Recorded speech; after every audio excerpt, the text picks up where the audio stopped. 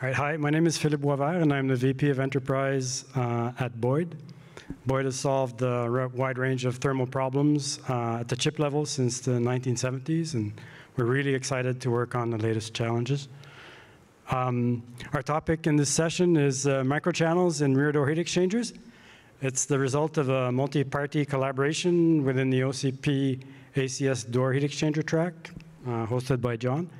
So we'll start with a quick recap. Door heat exchangers are not new. They've been around for a long, long time in the supercomputer data centers for decades. There, they've been typically deployed in heat capture mode with either refrigerant or cold facility water running through them.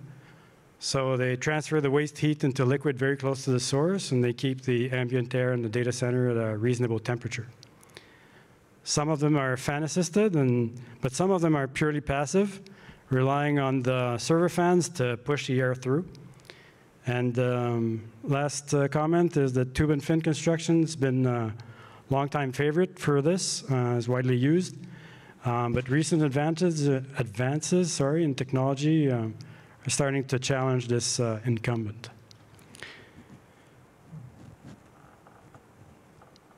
Okay, so to challenge the incumbent, we need to take a look at the basic components of a door heat exchanger so we can see if the challenger can provide an advantage. So first, the door heat exchanger needs a frame to mechanically hold it and allow for movement. Frame size and complexity is directly proportional to the weight of the heat exchanger. Second, active door heat exchangers have a controller for the fan wall to pull the air through. And the size and the power consumption of the fans is a direct result of the liquid flow, the liquid temperature, the amount of power to be removed. But it's also directly influenced by the air pressure drop through the heat exchanger. So finally, the hex itself is a balancing act between desired heat capture level, liquid flow, and airflow. The go-to fabrication technique is copper tube and fin, and in general, higher power capacity means more rows of tubes leading to higher weights and higher airside pressure drop. So higher airside pressure drop means higher fan power consumption. So the question we aim to answer in our white paper is there an alternate hex structure that can help us handle more power with less weight and less fan power? For that, I'll turn the stage over to my colleague Sankar from Danfoss. Thank you, Philippe. My name is Sankar. I'm from Danfoss. So what we are trying to achieve with this white paper is answer a few questions. And also, first of all, to introduce to the community what microchannel technology is. We would like to give the introduction background of the microchannel technology, where it has been successful, where it has been not so successful. Then we will highlight the advantages of using microchannel technology in rear door heat exchangers. We'll show what are the thermal benefits, hydraulic benefits, commodity level, and also at system level, what are the benefits. Then we will do a comparative study between the microchannel heat exchanger and the current candidate, which is the tube and fin heat exchanger. For an ORV3 rack, which is of 30 kilowatt air cooling. And finally, we will identify and highlight some of the challenges with aluminum microchannel heat exchanger and how they could be handled. Having said that, just to give a brief history of microchannel heat exchanger.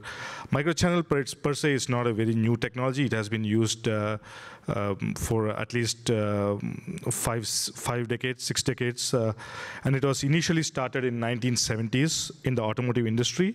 It was an all aluminum construction with radiators, which of course use propylene glycol or ethylene glycol in them. Then in 80s, it was introduced into the electronic cooling space where the real microchannel became. So the first one, the radiators were really not a microchannel. It was more like a mini channel where the channels were in the millimeter range. So in 80s, when it was introduced to the electronic cooling space, the real microchannel was conceived. then by mid-80s and late 80s, it was very popular in electronic cooling and still going strong. Then in 2000s, the technology was adapted to the stationary HVAC industry, where somewhere between micro and mini channel was introduced, where the channel size is somewhere between 100 microns and 500 microns range. And then around 2008, it was successfully introduced in residential air conditioners. So the technology itself is not very new. It has been there, but progressive evolution. Now, if you're not familiar with microchannel, just to give a brief overview, it is the most important part of the microchannel is this tube here that you see, which we call it a multi-port extruded tube. It is all aluminum with all the small channels inside, and a number of these tubes are inserted into headers on both sides that you see the cylindrical here on both sides. And between the tubes are serpentine fins with louvers in them. And you close the headers with end caps, and you put some baffles to let the fluid flow in various configurations that you want. Once you have all these, you put them into a brazing oven, and it braces, the all aluminum braces, and it becomes a metallurgical bond. Now, what are the advantages of microchannel? So there are a few advantages. First, thermal and hydraulic. What you see here on the right is the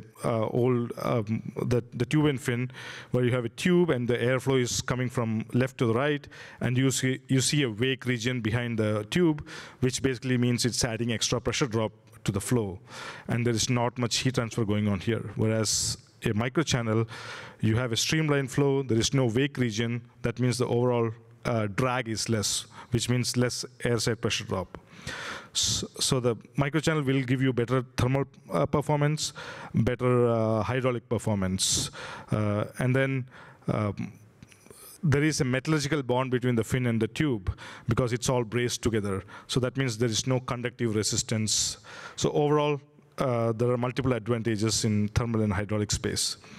Coming to the commodity, this is aluminum, so obviously less weight. It is less raw material, and it's a low-cost material compared to copper. And also the raw material price for aluminum is very stable. It's not as copper that goes up and down all the time. And from the ESG perspective, aluminum is 100% recyclable, thereby giving a reduced environmental footprint.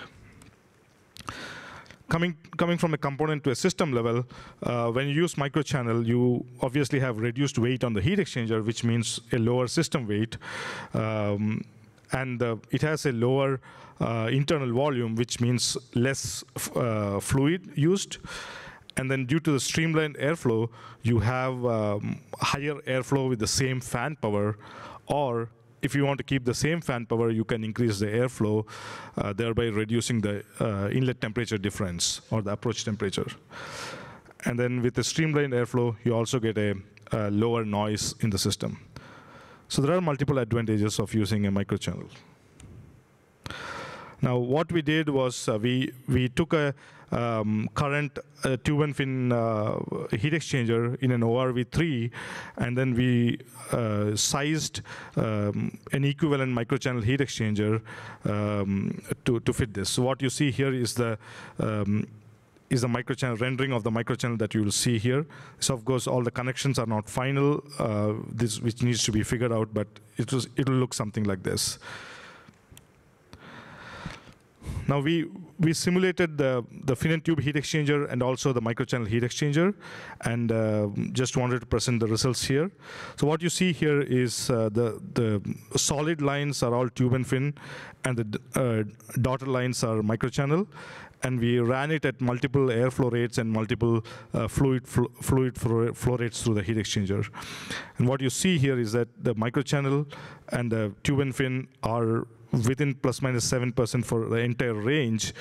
And as you see, as the airflow increases, the microchannel performance becomes better, which is what you would expect. A microchannel really likes high airflow. So the more airflow you can put through the microchannel, the performance becomes better. So now this is okay. This is multiple airflow rates and multiple fluid flow rates, and we see that it's comparable. So what we did was we took, just to highlight the performance, we took 1 point, which is a 30 kilowatt of cooling with 3500 CFM, which is the typical ORV3 specification, and we compared the microchannel and aluminum microchannel and copper fin tube at that point. And this point is where is the 3500 CFM point. And what you see here is the solid line is the pressure drop for the fin tube, and the dotted lines is the pressure drop for microchannel. So for that performance at the same airflow, you have around 59% drop in pressure drop for a microchannel compared to the fin tube. So that means you really can save a lot of power when you use microchannel for the same capacity. Just to compare the two technologies side by side, you see that for the same cooling capacity and the airflow, the air side pressure drop is around 59% low for the microchannel. The unfilled weight, which is just the heat exchanger weight, is around 78% lower for the microchannel. The filled weight, which is with the 25% propylene glycol, is around 73% lower. And then the internal volume for the microchannel is 45% lower. Having said that, there is one point where you have to pay some penalty, and that is on the water side pressure drop, because now in the microchannel you have a smaller channels instead of the big round tube. So obviously you will have to pay a little extra for pumping power on the water side, which for this specific case, it's around 59% increase in water side pressure drop. So with that, just to back up and see where it can be applied. So in a typical data center, you have the facility water side and the technical water side. What we have seen is that a microchannel can be applied very easily, and it has been successful, not in a data center, but in places where we have facility water side. Using propylene glycol and microchannel has been very successful. So if you don't have the cold plate in the loop, you can use the microchannel directly with no issues. But what we intend to do in the white paper and in further activities to see how can we integrate it in the technical water loop. So there are some things that we need to do about water quality, what are the wetted materials, what kind of inhibitors we need to use, and things like that. So having said that, we would like to invite you to participate in this. If anyone here who is additive manufacturer, the fluid propylene glycol manufacturers or heat exchanger manufacturers, please contact me or Philippe or John, and we would like your participation. So with that, we are open for questions.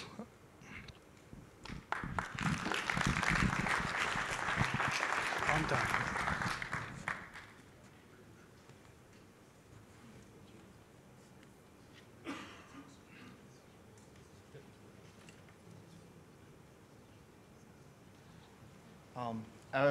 In regards to what you've started to do with the microchannel testing and such, what have you found as far as the corrosion requirements and such like that for maybe dissimilar metals, where you could have the facilities loop on a dry cooler, or you could have a copper coil configuration at the facility side, and then at the rear door heat exchanger side using the aluminum.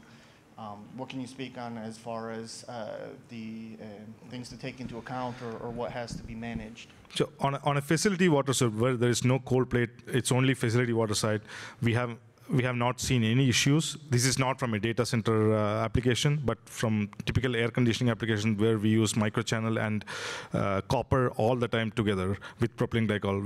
We have not seen any issues. But once it comes to with a cold plate, we need to do some work. We need to see how much, because the cold plate channels are very, very small. It's not about leaking that I'm worried about. It's more about blocking the microchannel channels in the cold plate. So that needs to be some work done for looking at the inhibitors.